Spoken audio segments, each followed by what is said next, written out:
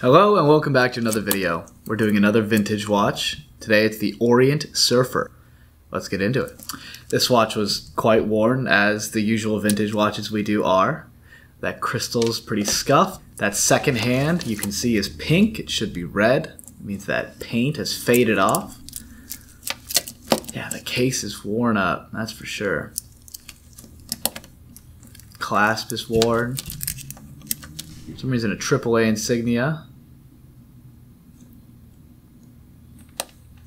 Case back is worn. But we're going to clean all that up.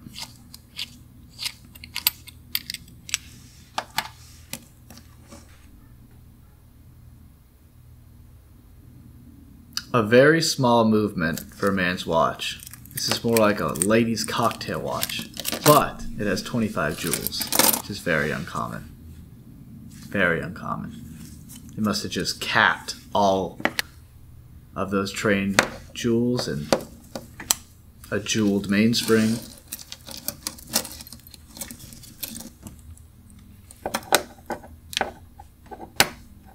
Let's remove the bezel and crystal.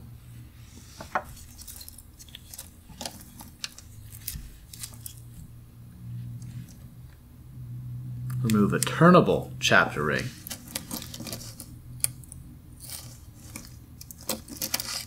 Which isn't the best design for a diver watch, but that's okay.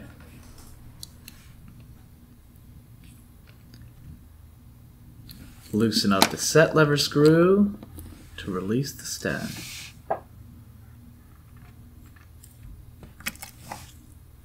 Movement ring.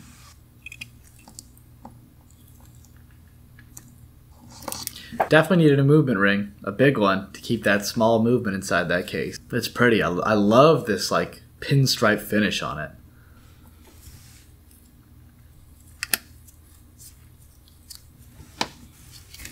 Move the hands.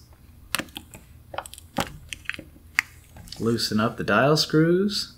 Pop off that dial.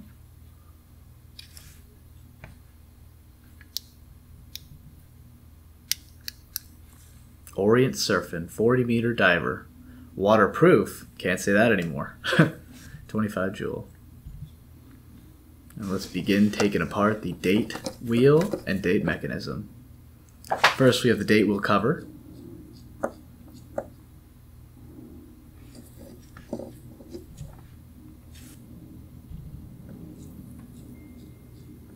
Of course that goes. Move that date wheel, and you saw that jumper move forward. Next we're going to remove the date jumper and date jumper spring.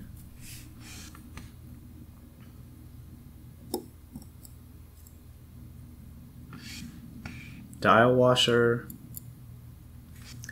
And this plate covers the setting mechanism, keeps everything held down, and allows for that date wheel to ride on something. Now the setting mechanism is exposed. We're going to begin removing the set lever bridge. Setting bridge.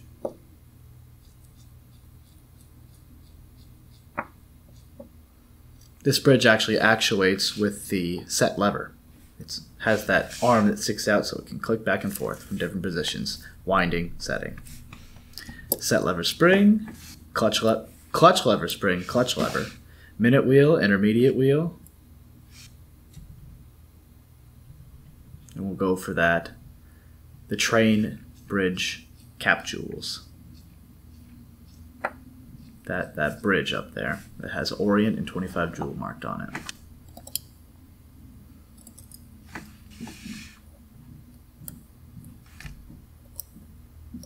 I'll take that sweep seconds pinion out of there. Remove the crown wheel screw, which is usually a left-handed screw, and this one it is. Ratchet wheel screw.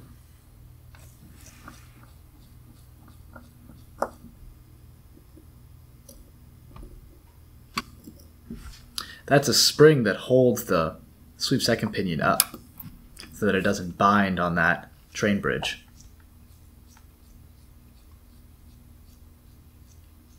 This is the barrel bridge screws.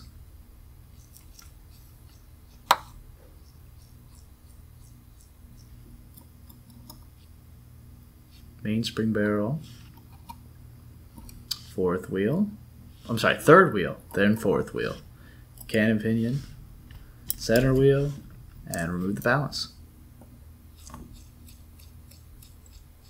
And that third wheel is the one that connects to the sweep second pinion, so you have center seconds. Pallet fork bridge.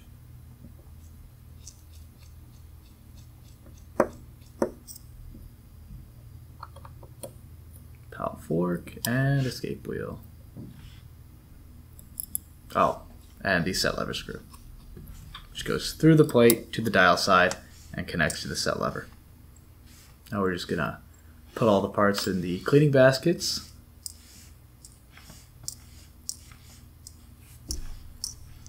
Remove the mainspring from the mainspring barrel. That cover literally just presses inside that mainspring barrel. That's all that holds it on there. You just press down, the arbor pushes against the cover, pops open.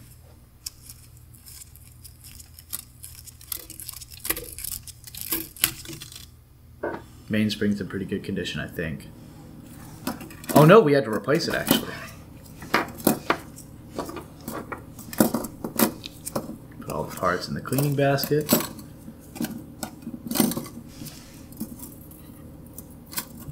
I will go first solutions, an ammoniated waterless cleaning solution. Now while we do that, we're just going to clean up those lugs on the case. Some pretty big dents. That edge should be sharp. So we're just going to clean up those dents and cuts. And needed a little bit extra than just the wheel, so we used a file to start off, a real rough cut, and then go to the wheel to finish it up.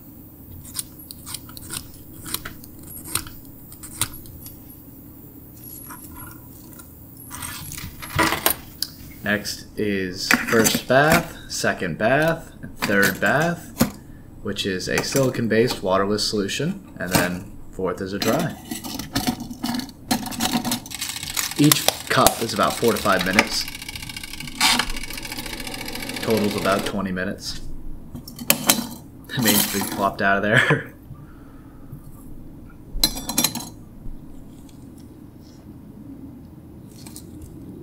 While that dries, we're going to look at the case and band. And that is a very worn clasp. Bezel's alright. Needs to be cleaned up. Crystal should probably be replaced. So first we're going to try this buffing, this brushed buffing wheel. That gives it a brush finish. But I soon find out that this thing is way worn and needs a definitely a harder cut. So we'll go to this wheel, which is a rougher wheel. And I find that can do the case and band, but it can't do the clasp. And so then I move on to this wire wheel, which is very, very tough. And so we're just trying to cut away all those nicks and scratches, and then we go back to the little bit softer brush wheel to finish it up. And we're going to do a polish finish for the bezel. We got a brush for the case and band and a polish for the bezel.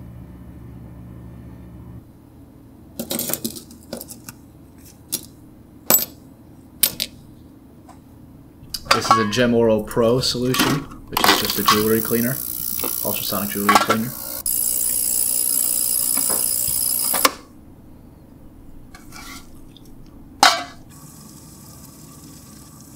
And again, just dish soap to clean out the case and band, get all that grit that has been broken up from the ultrasonic, and just wash that all away. And scrub off any of the thick residue that's left. We're going to hand dry before we air dry. Get the brunt of it away. And it's dried.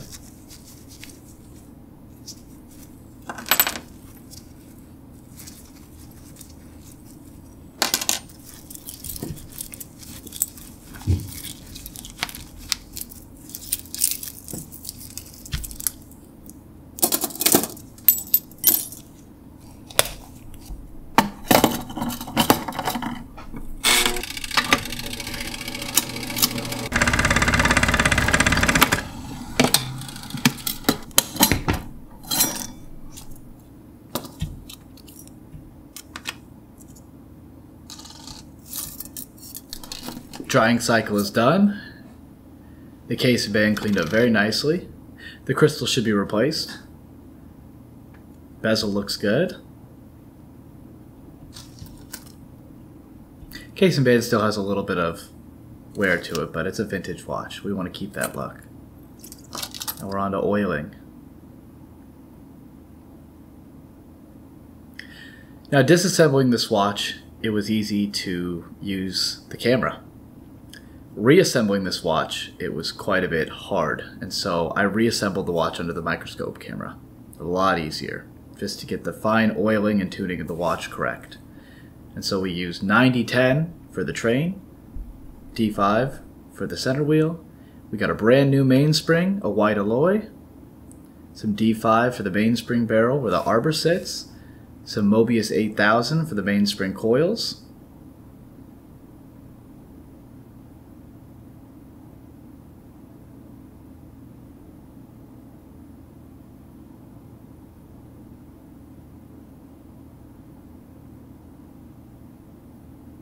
install that arbor,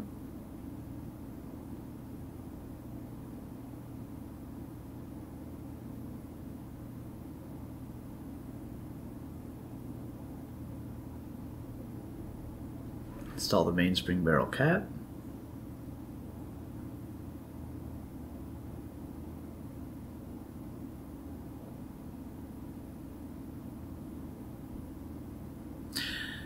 disclaimer here.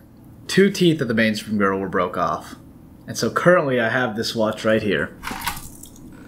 Does not run. I searched eBay, could not find a mainspring barrel for the life of me. So until one shows up, we have a restored watch with a bad mainspring barrel. It'll run until it meets those 2 teeth, and it stops. But here we're installing the train, oiling the upper train bridge hole jewels, and cap jewels.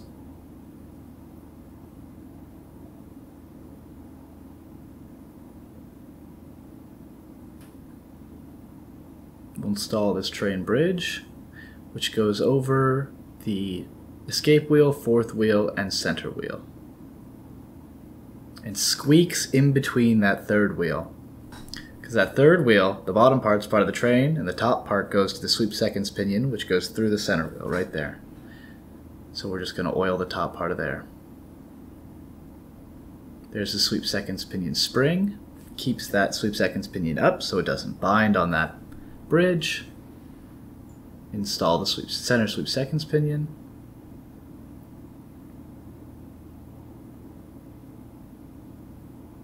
And install the top bridge.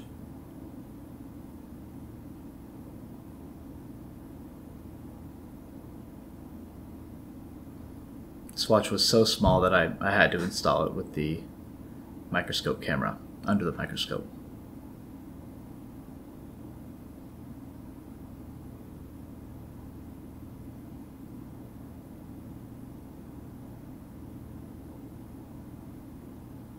Everything seems to be free. Add a little D5 to the set lever screw. Install the jeweled barrel bridge.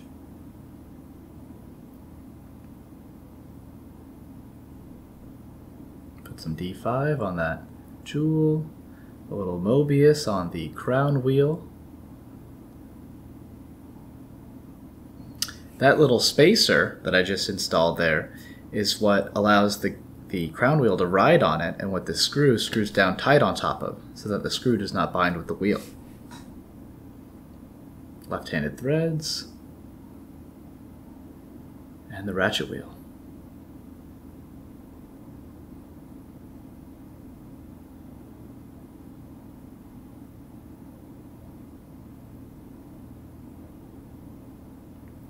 While screwing down, it wound up a little bit.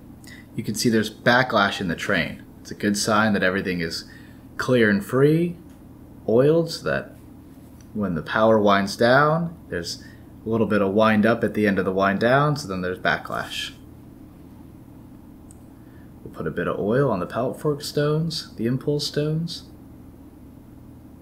Install the pallet bridge.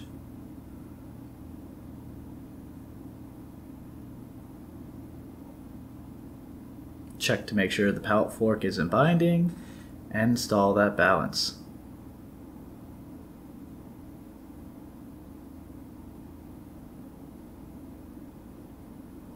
Put some oil on the center wheel post for the cannon pinion and the setting a date mechanism.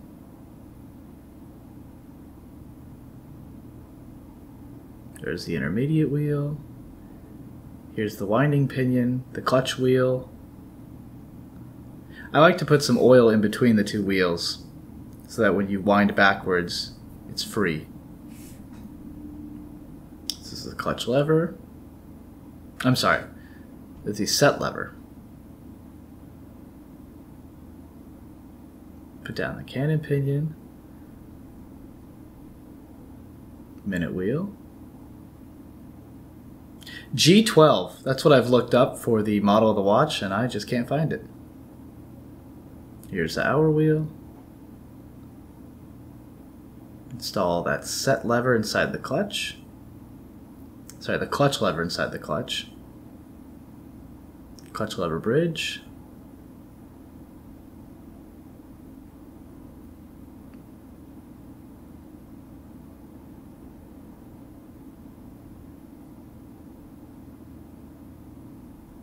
There's that plate that goes over the whole mechanism, the setting mechanism, a date mechanism.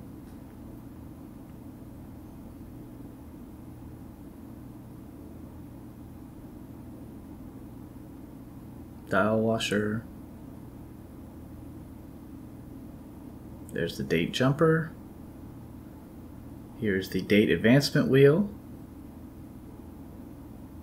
Here's the spring that when that date advancement wheel goes around, it clicks, and so it's a nice sharp advancement of the date rather than a slow turning. It's a sharp advancement. And we'll install the jumper spring, date jumper spring.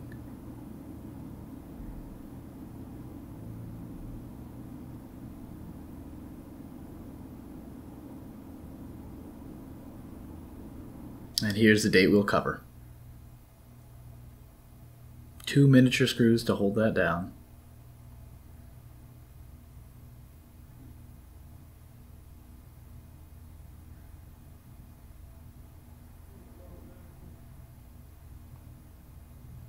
Put a little oil on the stem.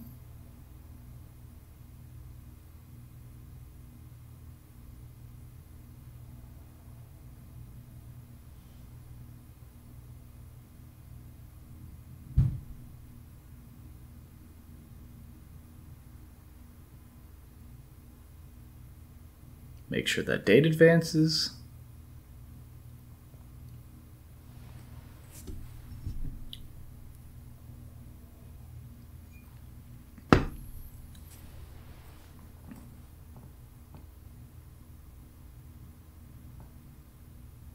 This is the hour hand. Now the minute hand.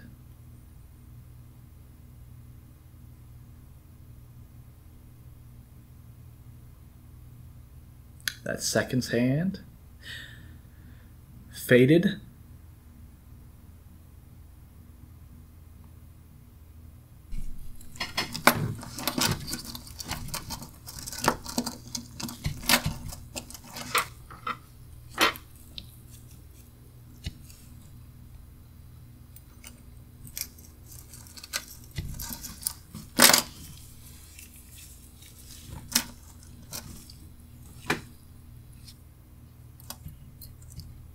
Now this is a chapter ring for a diver watch, and the reason why you have the chapter ring instead of a bezel is so that you can time yourself for basically how much air you have left.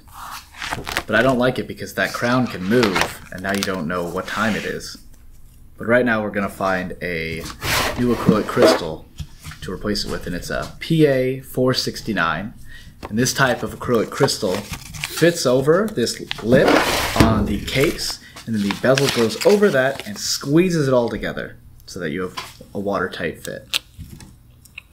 just like that, and then the bezel goes over top. Oh, I'm going to lubricate the gasket for the back gasket.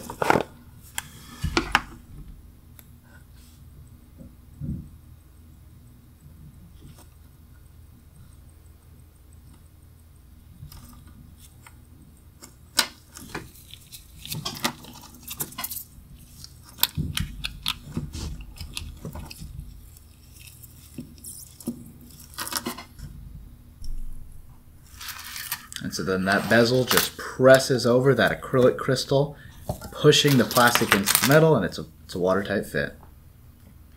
And I think this watch turned out really well. Aside from not having a mainspring barrel with proper teeth so that it'll run all the time, that's for another day, but turned out really well. There you can see that chapter ring that is oscillating around with that top crown at 2. And the crown at 4 is for winding, but I think it turned out really well. Try to keep a little bit of the wear to show the age of the watch. But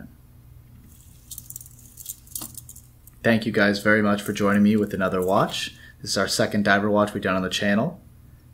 I really enjoy everything that you guys have done for me with all the likes and comments and whatnot and subs, and I just really appreciate it. And I just can't wait to keep doing more watches and showing you just what I do from a day to day. So thank you very much, and I hope to see you guys in the next video. Have a wonderful day.